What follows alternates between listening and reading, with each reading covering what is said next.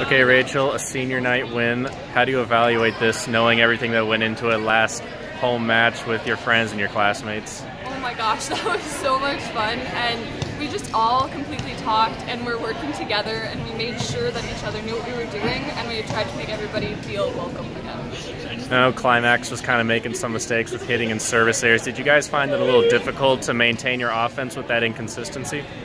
I mean, a little bit for a while there. We were kind of off our game because we had no idea what was happening, but then we kind of caught on and we started going with the groove more.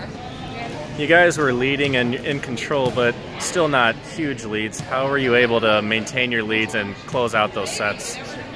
We just really worked together and made sure that we were communicating and talking, and like a few lulls in there, so we had to make sure that we got back out of it and started talking once again. In the third set, you faced your first late deficit. What kind of calls and plays did you make to come out of that hole?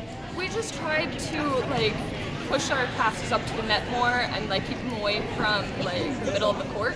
So we were making sure that we were each doing our part and making sure that the ball was not going to go over the net. I know this was an exciting senior night win, but you guys still got matches left, work to do. What are you looking to fine-tune and work on before the tournament?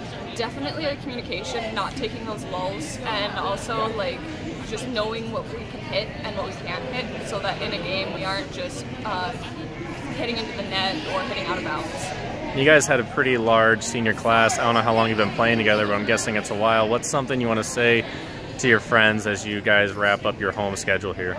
This entire adventure with everybody, through basketball, through volleyball, through all of our adventures, it's just been so amazing, and just we've had such a community-based team for such a long time. It's just gonna be hard to let go of that. All right, thank you.